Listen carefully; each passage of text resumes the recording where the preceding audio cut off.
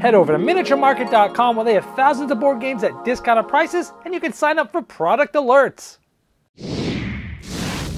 Hello my friends, it's the Game Boy Geek here. Years ago, Riot Games, who's known for making the video game League of Legends, came out with a board game, and it was called Mechs vs. Minions, and it took the board gaming community by storm by how amazing this game was. Well, now they're coming out with their second title called Tellstones King's Gambit, so we were all very excited to see what this thing's all about. Let me show you how it's played, and I'll see you on the other side.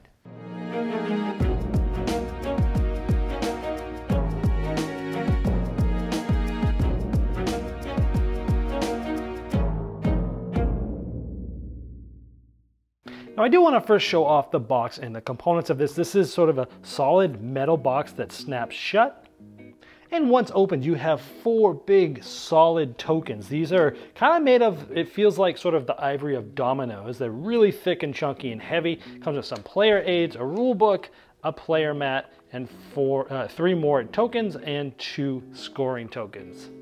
Now at the beginning of the game, all 7 of the tokens are placed off to the side of the play mat. You're going to be interacting with these throughout the game. Now there's a play mat, so one player will sit on one side, and one player will sit on the other side. Now you're trying to win the game by being the first to either score 3 points, or there's a way to win immediately that I'll go over later. Now at the beginning of the game, one of these will be randomly placed face up in the middle of the play mat. Now, over the course of the game, players are going to be telling the other player what to do with certain tokens that are here and ones that are on the mat. And this is sort of a memory and bluffing game where you're trying to keep track of where everything is, because you're going to need to know that in order to gain points and possibly win the game. For example, we're looking at this from our point of view. It's our turn, and maybe we say, I want you to take the knight and place it next to the shield. Well, that other player has to take the knight, and you tell it where to place it, here or here. Let's say we tell them to place it right here. Then it's the other player's turn. Maybe they also use a place action. They say, you know what, I want you to place the sword here. So we would pick up the sword, and we'd place it here. So placing is one of the main actions in the game. Another one is I might say, you know what, I want you to hide the knight. And so the other player will just flip it over. So now you don't know what that is. Can you remember it? And the other player might say, you know what, I want you to swap these 2. So then we would have to swap these 2 and follow their instructions, and there you have it. So maybe a little bit further, it might look like this, and you can peek. You can take a look at one of the stones and see what's under there. We see it's the knight. And over the course of the game, things have been swapped, they've been moved around, they've been flipped over, and maybe you're not really sure where something is. On your turn, instead of doing one of those other actions, you can challenge and point to a face-down stone and tell your opponent, I challenge you to name this stone. And if they guess it correctly, let's say they said knight, they would receive a point and they'd get a point like this. However, if they were wrong, we would receive a point just like that. Now, by the way, after an opponent has gained a point on your turn or on their turn, if you take the peek action, you actually get to look at 3 of them. Now, the last action you could take is how you could possibly win immediately. It's called boasting. And this is basically saying, I'm going to boast because I believe that I can name all of these face-down stones and where exactly they are. Now at that point they have 3 choices. They could just say, if you get it right, you're going to win the game. It's okay, you can just have a point. And in that case, they would just, convene to you a point. So they don't want to lose the game and they think you know, so they just give you a point instead. Or they could flip the tables and say, you know what, I don't care, I know them too. And then they flip the tables. Now they say they're going to name them all. And then you would have to either say, I believe you, I give you a point. Or you could say, prove it.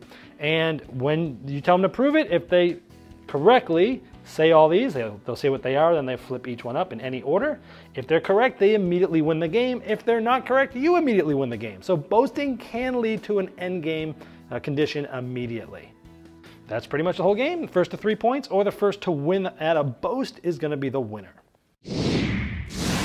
All right, well, there you have it. Now, I want to preface this by saying when Riot Games contacted me about possibly getting an early copy of this, I was super excited because Mechs vs. Minions is still to this day one of the most amazing board games, period, because it did something that had never really been done before, which was a company coming out of a different industry, video games, making a board game, doing it for their first time, and knocking it out of the park with production, with gameplay, with the gaming community was up in arms like, whoa, I mean, the price for that game, they were basically just selling the game, I think, at a cost, just like it was for the fans of the video game. We just wanted to make something cool for you guys.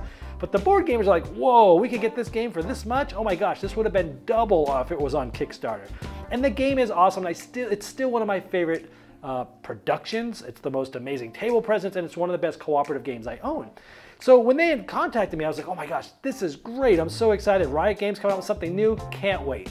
And when the box showed up, I was very surprised because I had seen the box cover. I looked it up, but you couldn't really tell how big it was. And when it showed up and it was so small, I went, did I get like the wrong box? What's going on here? I was just surprised that they went from some grandiose, huge thing to this tiny thing. So first of all, I was surprised when it showed up. Now, let me first talk about the quality of the game itself, the components I mean. The game is a solid production, it has a great box, I know a lot of people don't like lids and tins and stuff like that, but this one works really well. It's very solid, it looks cool, and the components of the actual stones are awesome. It feels like big, huge, chunky domino style circles with great sort of embossing on there. It looks great, it feels great. The tactile nature of the game moving makes the game feel good. Unfortunately, that's pretty much most of the positive things that I'm gonna have to say about the game. The game is mostly a memory game with bluffing. And both of those two things, try to make it unique. The problem I have with the game is, well, and I gotta tell you that I typically don't like memory games. So I'm predestined to maybe not like it as much, but I gave it a fair shot. In fact, there are a couple of memory games that I do love, like Memoir, which is a cute little easy family level memory game that's awesome, or Open Sesame, who came from the designer of Seven Wonders. I do have some memory games that I do very much enjoy, but in general it's not a mechanism that I like.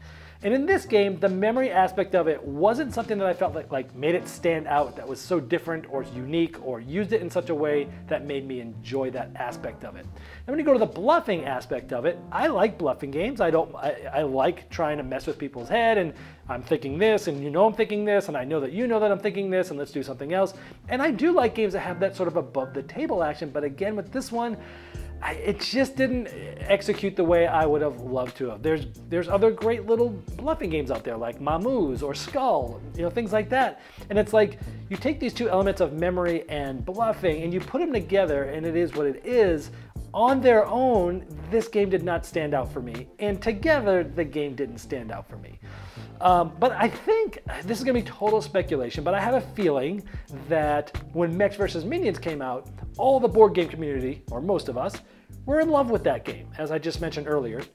But I imagine that the people that they catered to, that made this for, the video game players, got that game, probably opened it up, looked at the rulebook and went, this thing is nuts. What is this?